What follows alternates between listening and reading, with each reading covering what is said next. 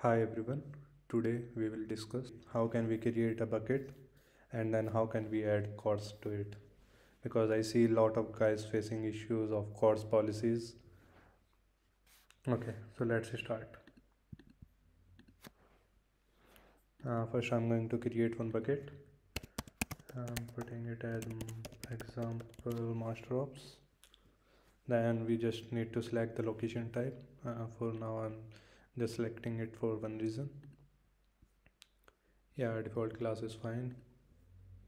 I'm keeping the ACL uniform, and for protection I'm not using any encryption key for now.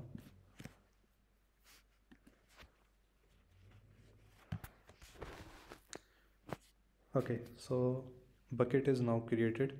Now the main thing, like how can we add CORS to it?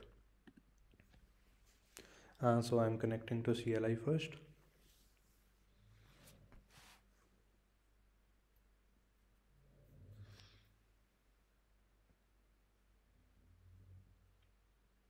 Okay, so cloud cell is activated. Now what will we do is we will see first like what is the CORS configuration for this bucket, that is default CORS. So let's see it. We can type this command using which we can see it.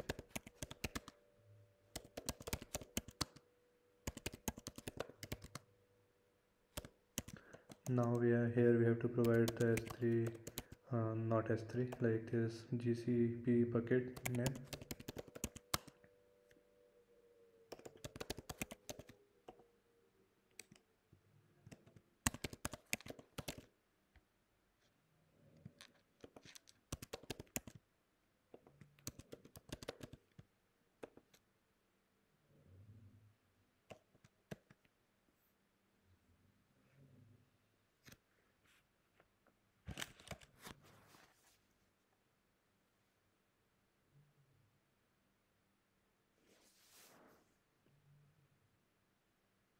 Okay, so for now it is throwing null. It means nothing is added yet. No CORS are added yet.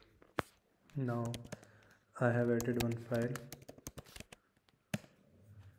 So in this file we like define what should be the origin and which methods we should allow. So for now I'm just doing it for the local purpose. We can later on we can add a production level CORS here as well. Okay, let me add one production level CORS as well.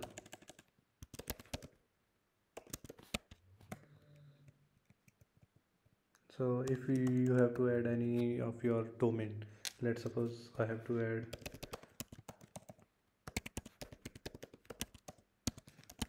so if we have to add domain then add it like that. Even if you have to add your subdomain then you can add like that. Now save it. Now I have to apply it. So make sure to use this command and gcloud storage and buckets, then update gs, then I have to provide the bucket name here, example master ops hyphen hyphen CORS is equal to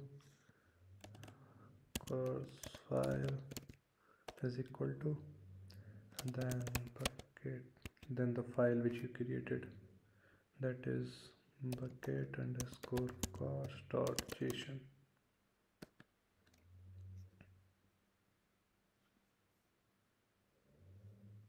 Oh, it should be hyphen not underscore, my bad.